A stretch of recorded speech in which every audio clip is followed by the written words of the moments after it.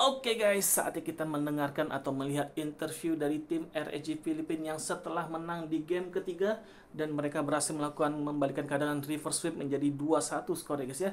Game pertama kalah lawan Siusun, game kedua menang, game ketiga dan akhirnya menang dan melaju ke babak berikutnya dan tim Siusun harus tersingkir guys. Langsung aja kita tonton interviewnya. Let's go. This further is none other than RSG Philippines. MPLI still has 4 Philippines team. Masih And ada they're 4 tim coming really Filipina guys. strong from the lower bracket. Mereka masih bertahan. 4 tim dari Filipina. RSGPH. Hi guys, kamusta kayo? Masaya. Saya, okay lang kayo? Okay lang, panalo eh. Panalo. Alright, I'm asking, are they okay? And they said they're good, they're happy because they won. Ya, tentu saja. Mereka baru menang dengan 2-1 setelah game yang mendebarkan. Dan I want to ask about how hard it is for the lower bracket this compared to group stage. Is there any difference between Siusun in group stage and now in this grand stage?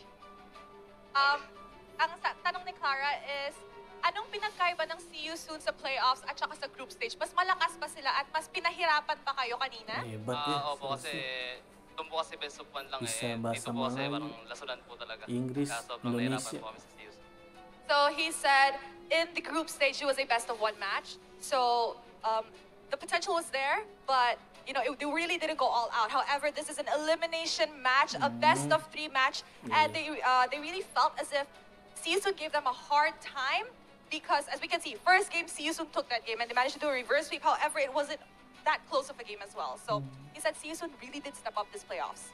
Wow, mereka ngerasa kalau Siusun terlihat Tim kuat lebih juga. mantap dan lebih siap untuk babak playoff ini. Apalagi di babak group stage, mereka baru saja baru memenangkan 1 game. Kalau di sini mereka membutuhkan 2 game dan itu benar-benar game yang sangat-sangat ketat untuk kedua tim ini. Alright, can you pass the mic to Demon Kite? Demon Kite. Okay. Hello. Demon Kite, last season you played in MPL Malaysia and I was there. Now, in case you guys didn't know, in MPL Malaysia, RSG Malaysia had a win streak during the regular season, and they only lost 1 game, and that was to the hands of home boys. So, Demon Kite, I'm going to ask you later on. After this match, the match will be Blacklist and Homeboys. The team that will win will face you guys in match 4 later on in the evening. In your opinion, do you Siapa yang want to menang? get your revenge on Homeboys back? Yeah, I really want to meet them again because I didn't have a chance to win against them. What are you looking forward to the most? Sino gusto mong makalaban talaga? Si Chibi ba? Si Zorn? Si Zorn tsaka si Chibi. Pagsasabayin ko yung dalawa. Oh, wow. All right. So I'm asking, who is he looking forward to meet later? Is it Chibi? Is it Zorn? Who in Homeboys? And he said he wants to meet both of them at the same time. Oh, kepengen ketemu dua-duanya langsung karena memang dari Demon Cat sendiri sempat bermain di Malaysia, namun pada satu win streak-nya gagal dilanjutkan karena adanya Homeboys dan sekarang mereka ingin bertemu Homeboys Waktu kembali di RSG untuk menendam juga. Malaysia dia menang. Dan Win streak kalah pun you dengan guys Homeboys guys di playoff. preparing for today because you guys has 2 matches. This one is the first. The second is you don't know who, but what you guys plan for the next battle. Anong preparation ang ginagawa nyo para sa last match nyo? Kasi today, dalawang magiging laban nyo, di ba? Ito yung una, and then the second one will be later on in the evening. So, Apa yang dilakukan ano mga game preparation na setelah ini gagawin guys? nyo? Karena And dia masih anong menunggu plano nyo siapa yang after kalah this kan. match? Kasi you guys will have a 2-match break. Siapa So, yang kalah anong antar Homeboys mangyayari? melawan Siguro Blacklist. po, papanoodin po yung magiging laban ng Blacklist tsaka kasi kung sino manalo doon makakatapat. Saka feel namin parehas malakas yung team.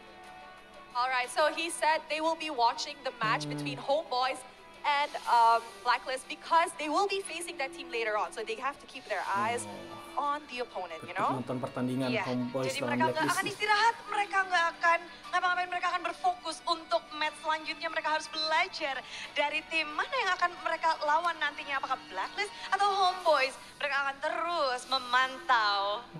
All right, and I'm pretty sure these guys need their well-deserved rest because that was a tiring full series of best of Iya 3. sih. So let us show it over to the casters to find out what happened in this full game. Casters, take it away. Silahkan. Oke guys, segitu aja guys interviewnya. Jadi intinya tadi ditanya sama Rose-nya ke Demon Cat khususnya guys ya, karena dia pernah main di season lalu di MPL Malaysia dan dia berhasil membawa timnya itu win streak, menang terus guys di grup stage segala macam dan tiba di playoff, dan dia pun kalah sekali, kalahnya pun langsung sama Homeboys. Jadi dia nggak bisa melaju ke babak berikutnya. Jadi ditanya pengen ketemu siapa antara Homeboys dengan Blacklist. Dia pengen ketemu kedua-duanya sih kalau bisa, tapi dia pengen ngelawan Homeboys karena dia nggak bisa ngelakuin banyak waktu mereka dia main di Malaysia guys ya. Oke guys, jangan lupa like, comment, share, dan subscribe-nya. Selamat untuk tim RSG Filipina. Dadah.